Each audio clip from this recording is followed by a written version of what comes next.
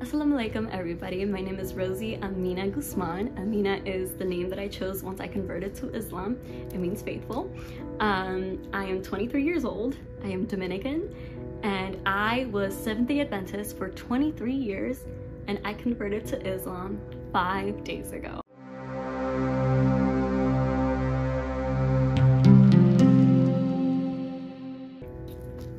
So growing up, I had a lot of questions.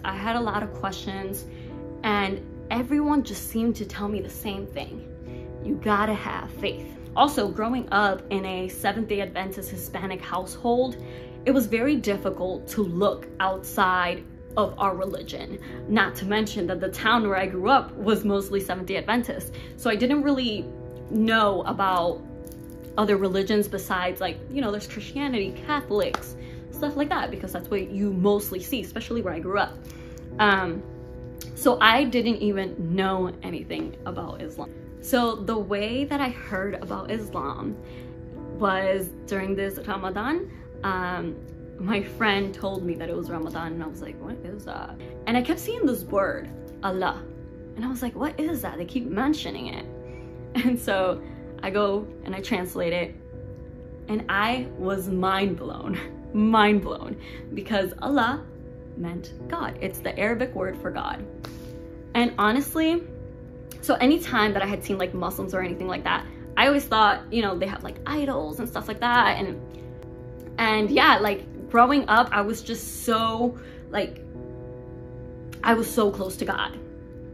And then after some time, I kind of slowly started fading away, you know, kind of separating myself. But I was still, you know, going to church every Saturday and stuff like that. But I didn't really practice. Then, about 4 years ago, I was pregnant. I was pregnant with my son, Mateo. And once I found out that I was pregnant, it was like I felt this really, really strong calling that I wanted to preach. That same calling that I felt when I was 4 years old, I was feeling it again at the age of 19. I just felt like I had this fire inside of me that it was like, preach God's word, you know?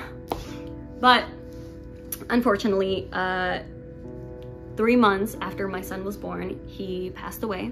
He passed away from SIDS, which is where they forget how to breathe while they're sleeping. And I lost that fire that I had in me. It was like somebody threw water on and just put it out. There was no little flame. There was no, completely fire out. And then when my friend told me about Islam, when they told me about Ramadan, and that I saw the word, as soon as I saw the word Allah meant God, it was like that fire lit up again. I was like, okay, I need to know more about it. Why am I feeling this way? And I did so much research. I was going crazy. I would get up and I was studying Islam. I would go to sleep studying Islam. I would wake up in the middle of the night and I would be studying Islam. I couldn't stop until 5 days ago when I decided, okay, no, I need to do this. My family was my biggest concern because my parents have always been so into their religion, into their faith. So I was very worried about how they were gonna react. But I started praying. As soon as I was like, okay, I need to do this, I started praying. I had friends praying for me. I had a whole group on Facebook of Muslim women praying for me. Before I went to my mom's house, I prayed. I was like, Lord, you're the one that's doing all this. I don't even know how I got here, but you're the one doing all of this. So let this go well, please. So I take my mom outside to the back porch, and you know, I start kind of telling her, and she was like, okay. And I'm here like, she's gonna scream, is she gonna yell, what is she gonna do? But alhamdulillah, my mother said, you're an adult. You make your own decisions. That's fine. And so I was so concerned about telling my dad and my sister that I told my mom, I was like, you have my full permission to tell them. My dad's still a little like, we had a little conversations about like, no this, you know, he fights for his faith, and that's okay. My sister, we haven't really talked about it. My mom told her, and she has not brought it up.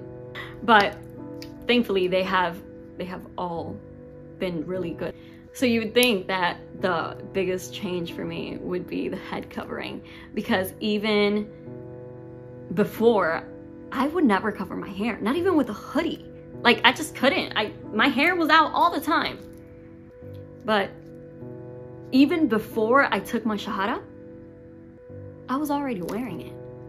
I was like, no, and people told me, you don't have to wear it. That's your personal decision with God. I was like, okay, but I'm wearing it. But really, the biggest change for me was all the hate and negative comments that I got from people that I've grown up with, that I've known my whole life. Okay, so the first thing I would say is, you would not go to an atheist to learn about Christianity. So please, whatever you do, go to someone who has lived and practiced Islam. And may Allah have mercy on us all.